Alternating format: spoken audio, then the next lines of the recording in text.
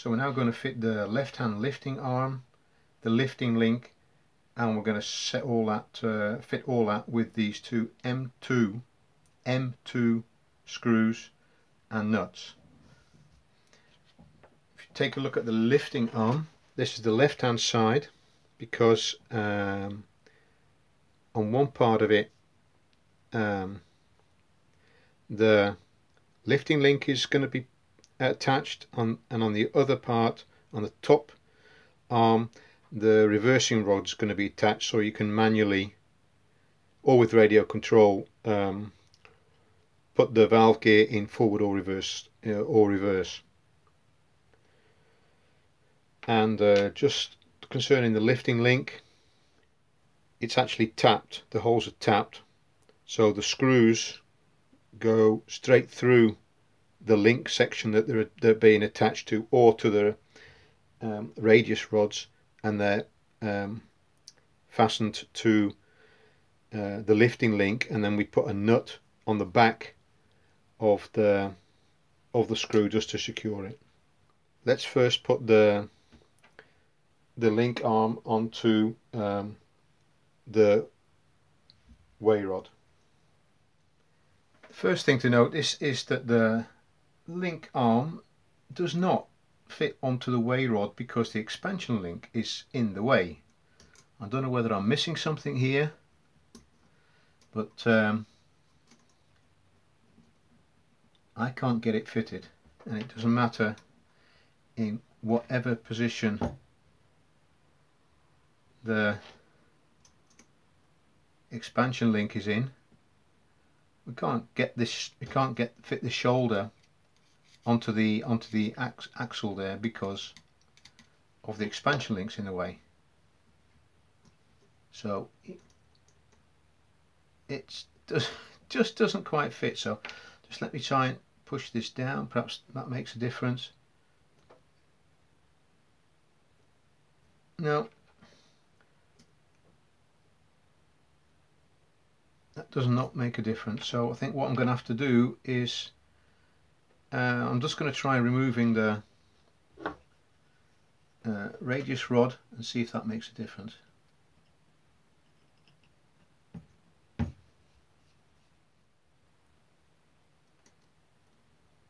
No, that's not making any difference at all. Can't get it in. So okay, I have to remove the lower one from the eccentric rod.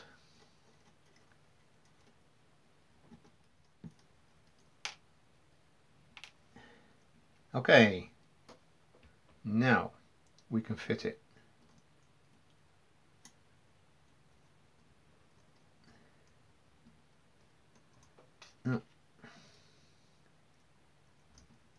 Yeah, there it is. Okay, so I'll just assemble that back all together and we'll crack on. Okay, so I've got the link fitted here, the link arm. It's now a question of fitting the lifting link, and it goes on there between joining those two together, but it's going to be at the back, so we'll give that a go. Okay, fitted the screw through the lifting arm. I'm just going to put the lifting link underneath and attach them together. Okay, there we go. Just enough. We don't want to screw it right up tight. There needs to be a small gap, a bit more, so that when the linkage moves there needs to be enough play in the linkage. So now we'll attach the other M2 screw.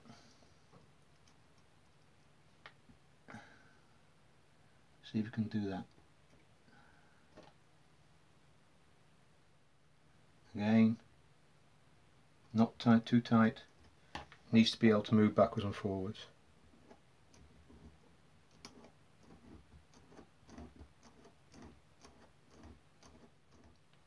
Okay, we now have to fit the M2 nuts onto the back of the screws. Now, both Roundhouse and Tom Beattie have said what they do in the factory by Roundhouse, and what Tom Beattie confirms is that to put a bit of thread lock onto these nuts, and to use 542, Loctite 542, just thread sealant, nothing stronger, because yeah, it's not necessary at this scale, with these scales and these size nuts and bolts.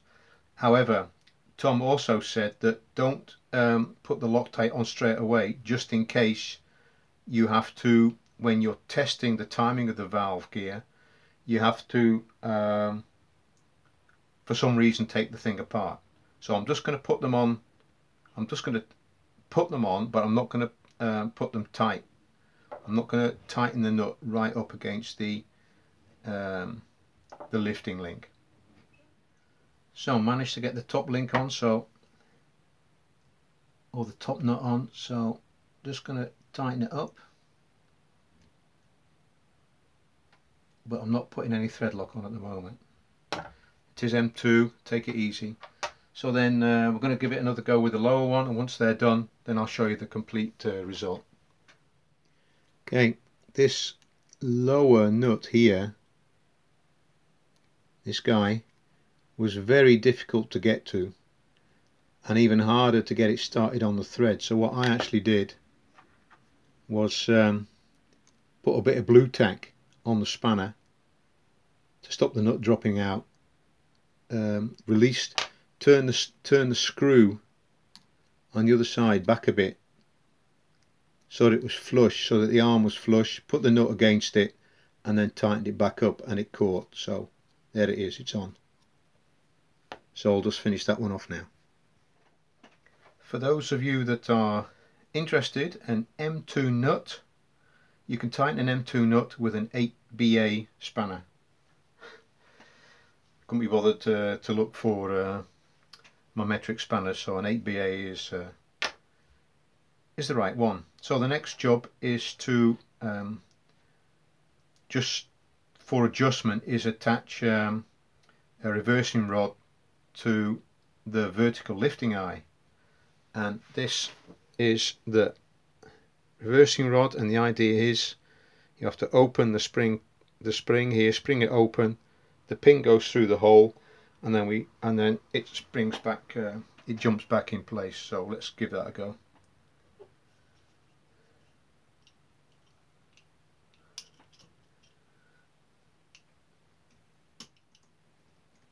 Yep, there we go. Back on. Okay, for this next stage, it's all about putting the locomotive in mid-gear. So I've actually put it on a rolling road that I've made. I'm putting it in mid-gear now, and the idea is now we've got to find the position, the correct position to lock up the lifting arm. The lifting arm, because it's a Grub screw. Let's see if we can show you that. It's a Grub screw there. But to find the correct position, we first have to put the valve gear on this side in mid-gear. Okay, what we're looking at here, I'm just going to show you how I've got it in the middle, how I think I've got it in the middle. So it's a question of adjusting this radius arm with the lifting link until the nut is in such a position that when the wheels are rotated, this radius arm has no horizontal movement. So what I'm going to do is I'm just going to put it out of a position for the moment and rotate the wheel so you can see it moving, and then I'm going to put it back into the neutral position just to show you the difference. That's the idea anyway. Let's see what we can do.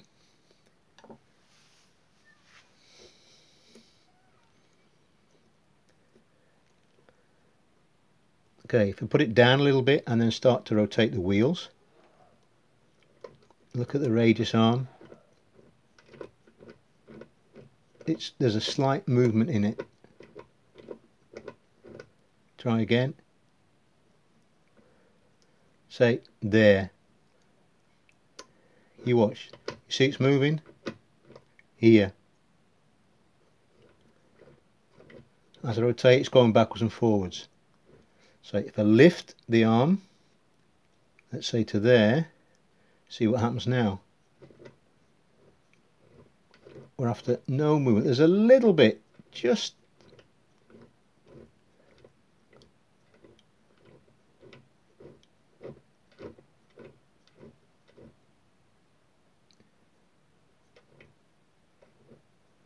that's it. See, just slightly more. So, like that. See what happens now.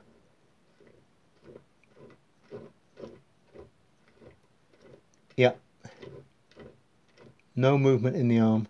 Okay, so that's the position that we need to clamp the rod at so that we can fasten the grub screw on the lifting arm. That's what we need to do.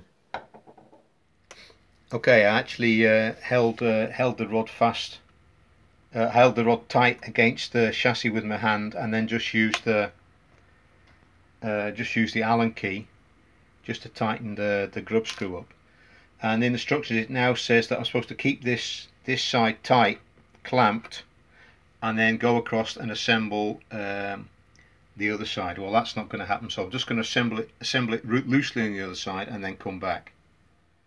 Okay, so what I've used a clamp to clamp the reversing rod against the chassis, and this side is now in the neutral position. I'll just turn this just to show you.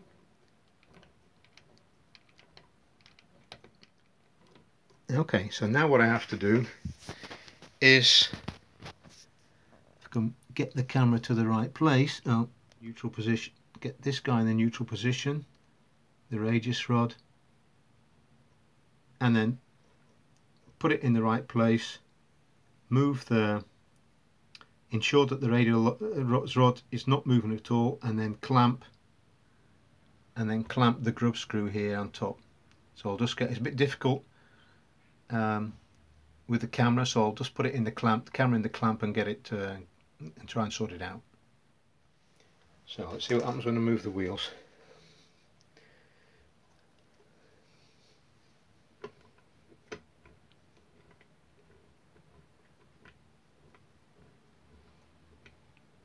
See there, the left one, it's actually stationary, there's no movement that way, but the right one, the right radius rod is still moving. Just keep an eye on it. Yeah, see, it's moving. So that is not the correct position. So we'll loosen it and try again. Aha. If you look at both of them when it's moving there, I'm talking about here and here, and not moving at all. So this is the mid gear for both. Okay, so I'll tighten this grub screw up proper now. Tighten this up proper, check this, and then we should be done. That's forward gear, reverse, forward and reverse.